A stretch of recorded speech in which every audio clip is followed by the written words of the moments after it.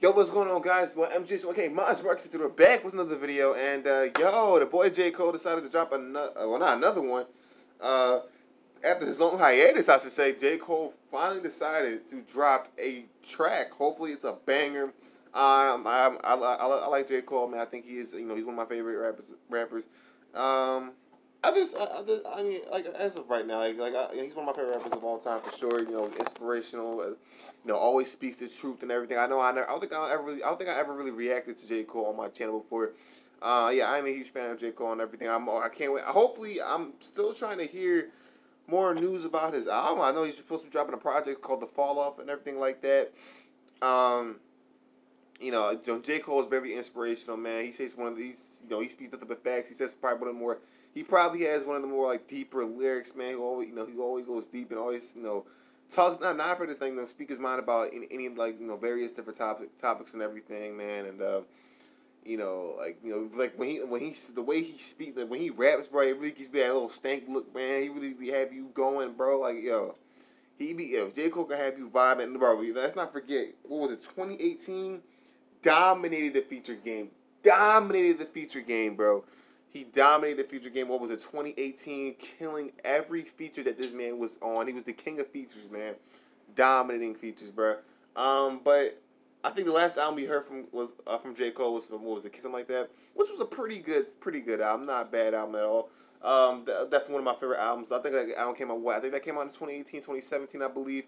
Definitely one of my favorite albums of that year. Whenever it did come out, it was a pretty solid album. Nothing crazy, nothing like mind blowing. But it was definitely a pretty solid album. I definitely did enjoy some bangers off of that album. You know what I'm saying? But yeah, I'm looking forward to seeing. I'm happy to hear some more J. Cole music. I'm still looking forward to that album that's supposed to be coming out. I don't know if it was sometime this year. I don't know. So I'm really kind of disappointed in terms of albums this year. Albums haven't really been that good in terms of 2020. I know Future dropped a very, very good album. And that's probably my favorite, probably one of my favorite. No. Denzel Curry dropped an album this year, I think. I think it was Unlocked, that collab project. And what the hell? I can't even remember. I don't know if I see So actually, some projects came out this year. Some good projects came out this year. What am I saying? So yeah, some good projects came out this year that I really enjoyed. But I just feel like, I don't know. I feel like the Babies project album was freaking trash. I didn't enjoy that at all. I don't know, man. I'm ready to hear. I'm waiting for them some Kendrick album, J. Cole album for sure. I know Kid Cudi's will be dropping an album real soon. But Cudi project, I wonder how that's gonna turn out. I'm a huge fan of Kid Cudi as well. I'm not sure if Travis is dropping. I don't know. I'm ready to hear. I'm ready to hear. I'm ready to hear some of the top guys. Who's top of the rap game. I'm ready to hear some music from them. But anyway, guys, I stand on topic here. J. Cole, Snow on the Bluff, official audio. So we're gonna see this is audio. Maybe this could be a track from an album that's supposed to be coming out real soon. Who knows, right? But let's listen to it. Let's see what we got. Come on, J. Cole. Oh, shit. Hold up. There's text there, I see text. You guys see text right there? Hold on.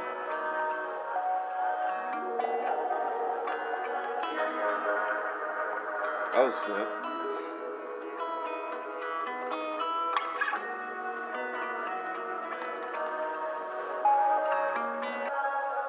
Niggas be thinking I'm deep, intelligent, fooled by my college degree. My IQ is average, there's a young lady out there, she way smarter than me. I scroll through her timeline in these wild times and I started to read. Okay, she mad at these crackers, she mad at these capitalists, mad at these murder police.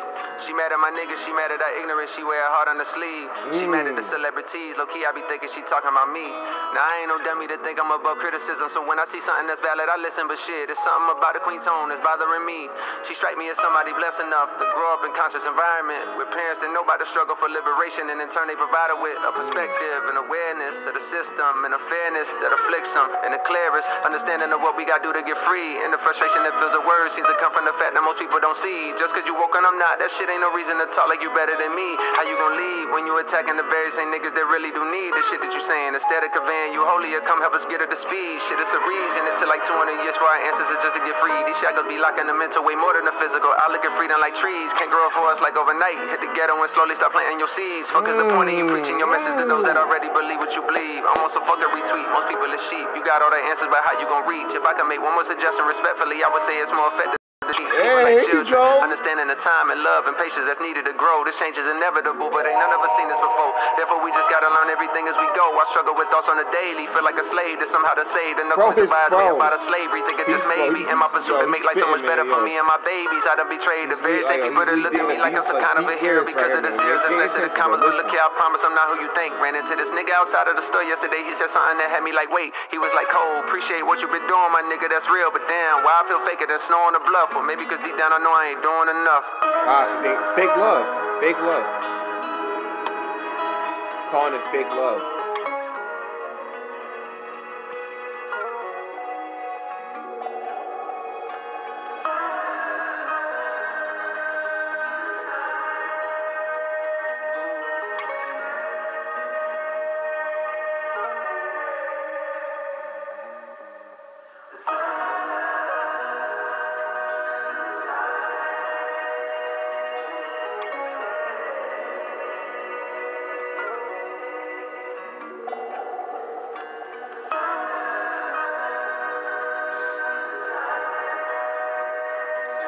So he's pretty much talking like, like the hard times and everything, the racism and everything, how, what was like, what's it like, talking about the slaves and everything, and what's like, coming up poor and everything, fake love, J. Cole should be talking about a lot of different things,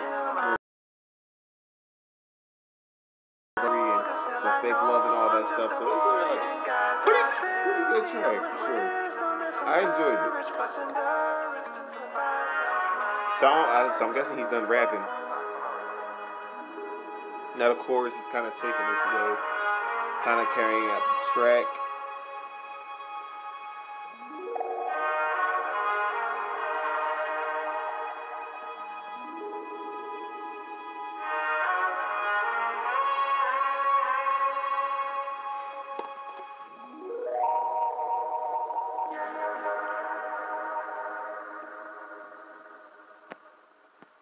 Not a bad track at all.